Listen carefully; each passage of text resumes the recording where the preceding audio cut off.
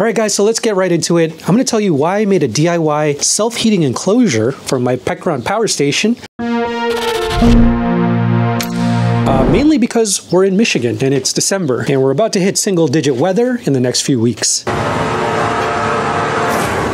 In our previous video, we installed a Vevor diesel heater to heat our off-grid e-bike solar shed, which has been working great so far, and I only use it when I'm working on e-bikes to stay warm. Since this is a resin shed with almost no insulation, I needed a way to keep our Pecron portable power station and a few tool batteries at an indoor temperature while drawing the least amount of watts from the power station. And while the Pecron can discharge down to -4 degrees Fahrenheit, it still needs to be above 30 degrees Fahrenheit to charge. So my aim was to keep the temperature of the Pecron between 50 and 60 degrees Fahrenheit overnight. Now here in Michigan, sometimes the temperature drops down to like 10 degrees. So it was really important to keep this thing warm. And then during the day, I could use the diesel heater to maintain a comfortable temperature within the entire shed. I also wanted to keep things extremely simple and affordable. So to me, that meant using an all-in-one power station like the Pecron versus sourcing separate self-heating batteries, an inverter, controller, and wires. Okay, so now let's go over all the parts I used.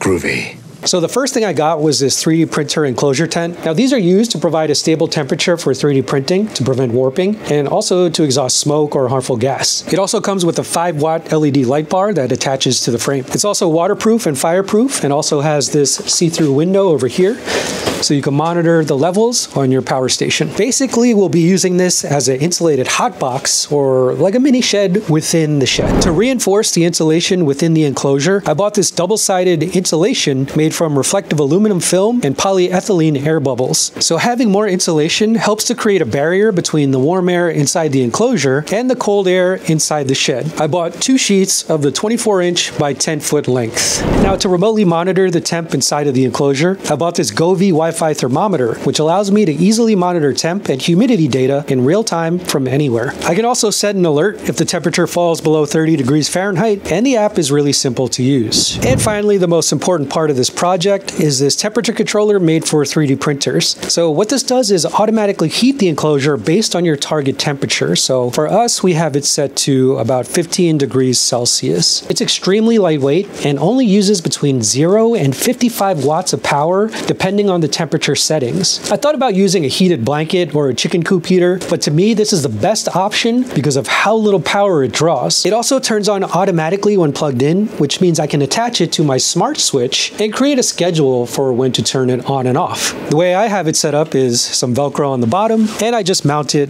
on top of the Pecron like so, and then the heat blows upwards and sort of dissipates around the enclosure. With the size of this enclosure, it allows me to put the Pecron in, an expansion battery, a couple of chargers, as well as some tool batteries over here, and I could put another tool battery over here, and even some kind of on this side as well. Here's where I have all my wires, things that are connected to the shed, as well as the solar panels and the workshop lighting over here. And to keep everything insulated, I just pull the zippers down like so. And then over here as well.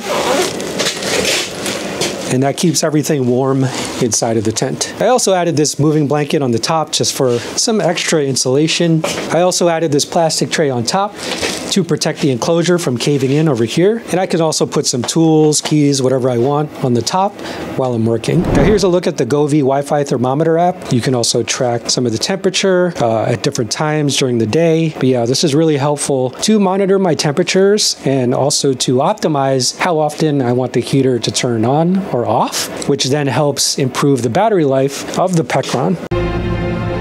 You have done that yourself! So that's pretty much all there is to it. This enclosure setup can also work for storing your e-bike or tool batteries inside of a garage or shed. I'll put a link in the description for all the parts I used, and if you have any suggestions on how to improve this build, leave them in the comments below. Thank you guys for watching. I'll see you in the next video.